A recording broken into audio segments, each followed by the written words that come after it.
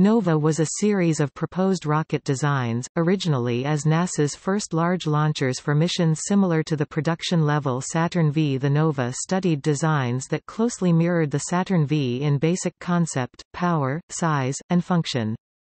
Differences were minor but practical, and the Saturn was selected for the Apollo project largely because they would reuse existing facilities to a greater extent and could make it to the pad somewhat earlier.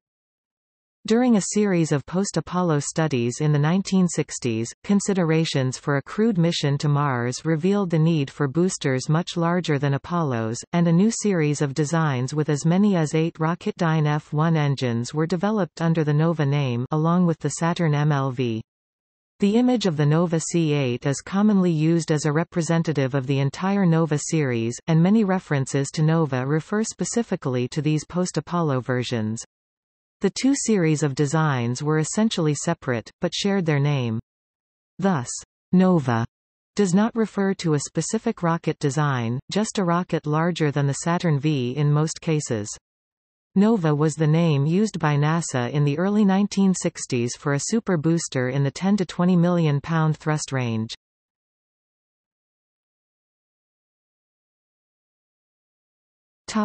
Lunar rockets.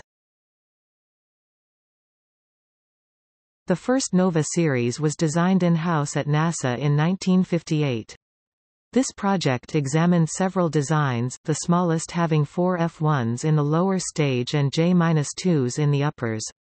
This design placed 24 tons in a lunar injection trajectory. These designs were presented to President Dwight D. Eisenhower on January 27, 1959. The Nova designs were not the only lunar rockets being considered at the time. The U.S. Air Force was in the process of defining its LUNEX project, including a massive booster design using a cluster of solid-fuel rockets in the lower stage with liquid hydrogen-powered uppers mounting the J-2 or M-1. Meanwhile, at the U.S. Army's Redstone Arsenal, Wernher von Braun was developing his Juno V design, using a cluster of Jupiter and Redstone-related engines and tanks for a lower stage, a Titan I missile as the second stage. In 1959 the Army decided it was no longer interested in developing large boosters, for which it had no immediate need, and it passed von Braun's team over to NASA. This left NASA with two large booster designs, their own Nova, and von Braun's recently renamed Saturn, the one after Jupiter. Over the next 2 years the competing NASA and Air Force studies continued, but immediately following President John F. Kennedy's call to reach the Moon before the end of the decade, NASA was given the mission and work on LUNEX ended. Originally, NASA had designed Nova for the direct ascent mission profile, in which a single large spacecraft would be placed in Earth orbit. Von Braun favored a profile that built up the spacecraft in Earth orbit, which reduced the launch mass needed for any one launch. However, as studies into the spacecraft needed for the mission started, it became clear that the systems would be much heavier than initially suspected. The existing Nova designs were too small, and the original Saturn design would need up to 15 launches to put all the parts and fuel into orbit. A redesign of both plans followed. Nova was still targeting the direct ascent approach, which required the most lift capacity. The most powerful of the resulting normal designs, the 8L, included 8 F-1s in the lower stage and placed 68 tons in a translunar trajectory. Other designs in the series replaced the F-1s with large solids, while others studied nuclear rocket engines for the upper stages. Lunar payload for the various models varied between 48 and 75 tons. A number of upgraded Saturns were also studied. Dr. von Braun's original Saturn design became the A-1 model, while the A-2 replaced the Titan missile with a Jupiter. The more powerful B-1 model used a cluster of Titans for its second stage, but was otherwise similar to the A-1. More radical proposals, those requiring new engines, were lumped together in the C-series. C-1 was similar to the A-1, but used new upper stages derived from Titan engines, while the similar C-2 used new J-2-powered upper stages. C3 through C5 used the same J2 powered uppers, but added a new first stage powered by 3, 4, or 5 F1 engines, hence the names. Dr. von Braun's favored approach remained Earth Orbit Rendezvous (EOR), but this time based on two Saturn C3s. The debate between the various approaches came to a head in 1961, and the outcome was unexpected by both teams. Instead of either the direct ascent or Earth Orbit Rendezvous, the working group instead selected a third option, Lunar Orbit Rendezvous LOR. LOR had a mass requirement about midway between the Saturn C3 and Nova 8L. After studying what would be required to modify either booster to the new requirement of about 200,000 pounds (91,000 kilograms) in low Earth orbit (LEO), it seemed that the Saturn C5 would be the best solution.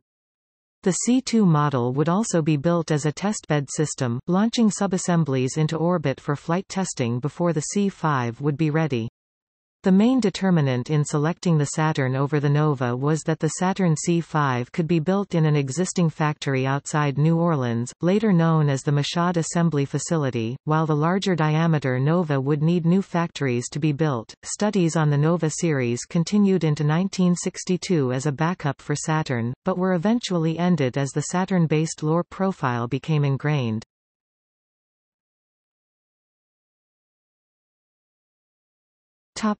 Mars rockets. As the Apollo program continued, NASA designers started looking at their needs for the post-Apollo era, and it appeared that a manned mission to Mars would be the next obvious step. For this role the Saturn V was far too small, and a second series of NOVA design studies started for launchers of up to 1 million pounds (450,000 kilograms) delivered to LEO.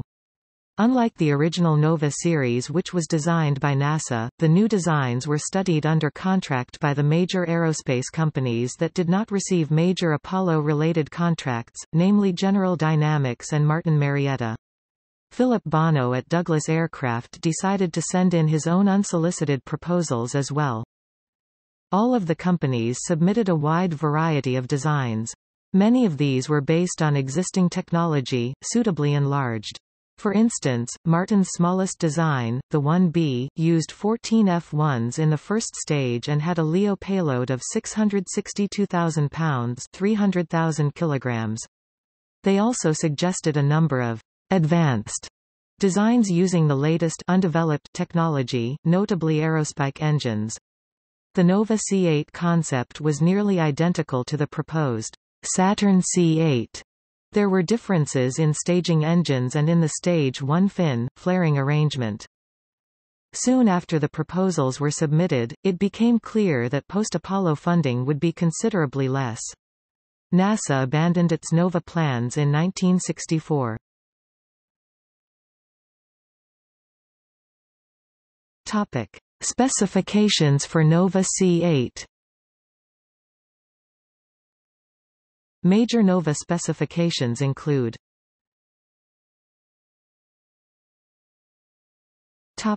See also